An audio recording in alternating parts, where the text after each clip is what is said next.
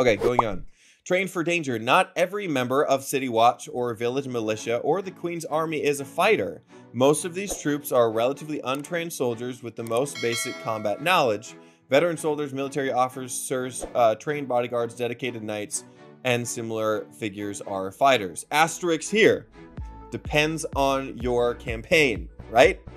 This says that only veteran soldiers, military officers, and trained bodyguards, dedicated knights, etc. are those fighters that have the levels in these classes, right?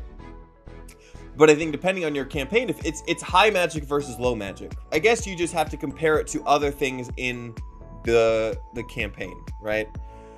What does your level 1 look like? What does your level 20 look like, right?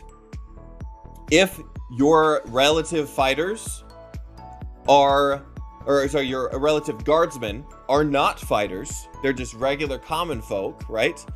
And that would probably mean that the level 20 of your characters are godlike, that like how other people say, right? And I think that's how people kind of translate the game, is once you get to level 20, you're killing gods. And gods can sometimes be a lot stronger than that anyways, but if you put your level 1 fighter as all of your guards, if all guards have a level 1 fighter, which to me makes sense because they have been trained in a couple of different martial things, and level 1 fighter really doesn't give you a lot as far as like nothing to me says that what you get as a level 1 fighter is not something you get as a guard. But that's just me.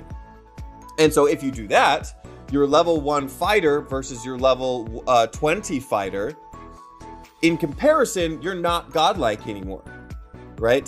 So at that level 20, it's more common in your world. That's what I'm talking about with high magic, is that level 20s is more common in your world is because everything has shifted a little bit. Does that make sense? Am I making sense right now? And so that's what I prefer in my games. I prefer a higher magic, and so that when we do reach level 20, sure, you might be fighting gods, you might be, or you might be fighting the other level 20 politician that's also super, super strong, right? And I think that it's less that level 20 is godlike and more that certain spells are godlike, right?